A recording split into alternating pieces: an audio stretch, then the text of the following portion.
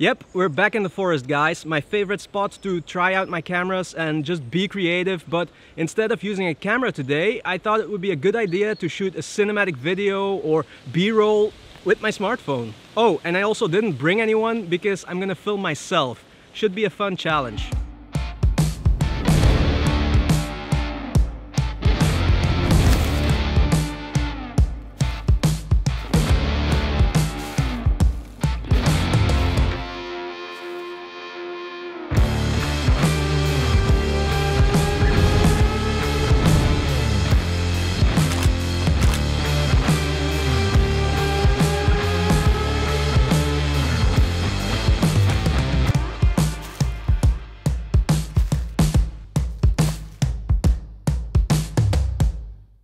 Okay, so what do you think? Looks pretty cool, right? I shot this sequence in around 2 hours, I think, but wow, it was difficult. Am I getting too old for this shit?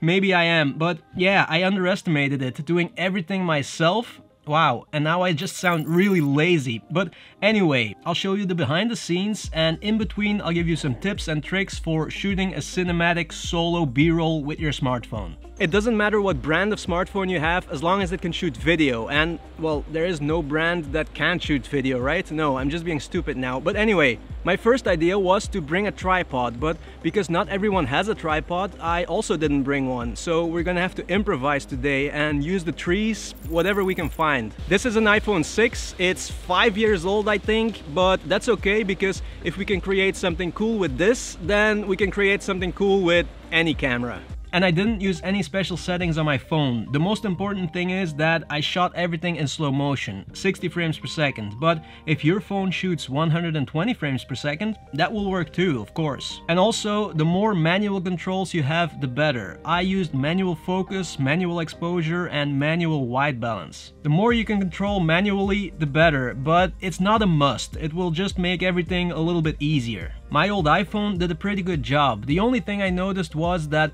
sometimes there's a weird wobble. I think it's the stabilization. But anyway, back to the forest. The first thing I usually do is get the establishing shots and the details to show the atmosphere of the forest. And I always get enough so that I can cut them in between all of the other shots.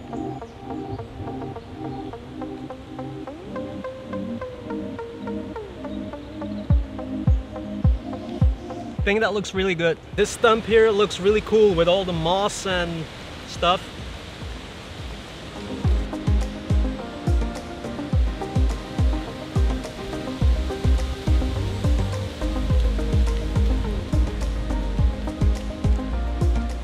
Just found a cool forest creature. Take a look at this guy.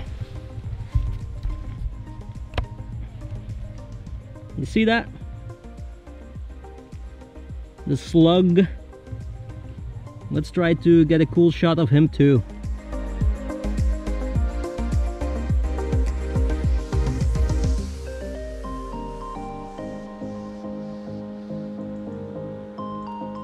Okay, so that's it for the details. You probably saw that I used a lot of camera movements, and that's really important here because in the next shots where I'm gonna film myself, there's not gonna be any camera movement. So I really wanted a lot of movement in those details and establishing shots. Now, that doesn't mean that you can't add movement later when editing those static shots. For some shots in the sequence, I faked some camera movement to make them a little bit more dynamic. I shot everything in 1080p, so I lost a little bit of image quality there, but for YouTube videos, it's not a big deal. That little bit of extra movement really makes the difference. The next shot is gonna be a shot of me, a wide shot, walking through the forest. Yeah, I'm looking for something to put my phone on so that I don't have to put it on the ground. I don't know, I hope I can find something. Ah, man, it's so hard if you have to do everything by yourself. But I found this little birdhouse here and I think that's perfect to put my phone on. Then I can hit record and walk through the forest.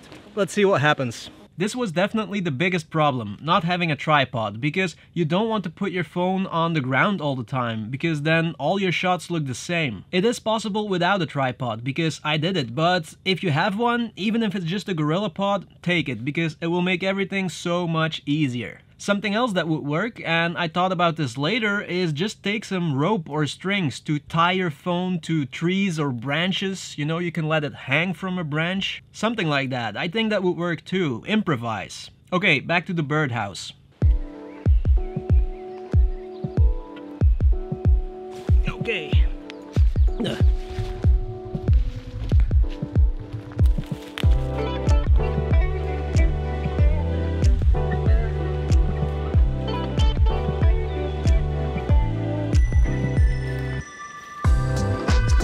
One more time because I went out of the frame.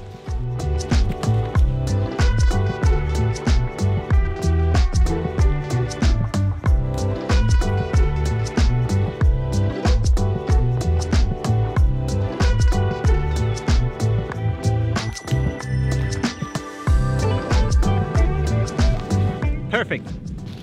Next is gonna be a shot of my feet while I'm walking through the forest, and for this I'm gonna put my phone somewhere on the ground. Okay, so I put my phone here on the ground and now I'm just gonna walk past it. There you go. Super simple. And I'm gonna walk over there.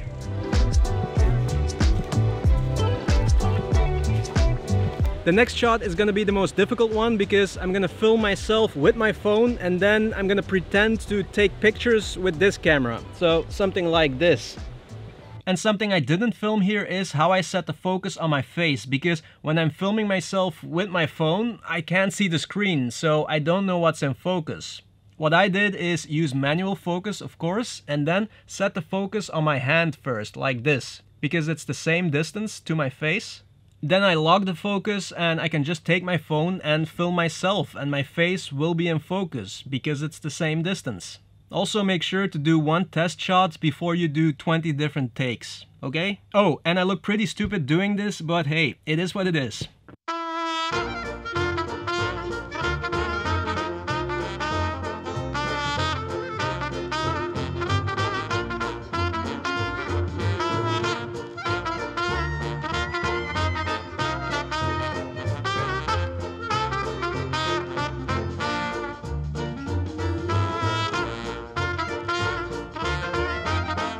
I hope I have a good one, but I'm not sure because it's actually really difficult, so fingers crossed. And now the last shot is just me walking out of the forest, so into the distance.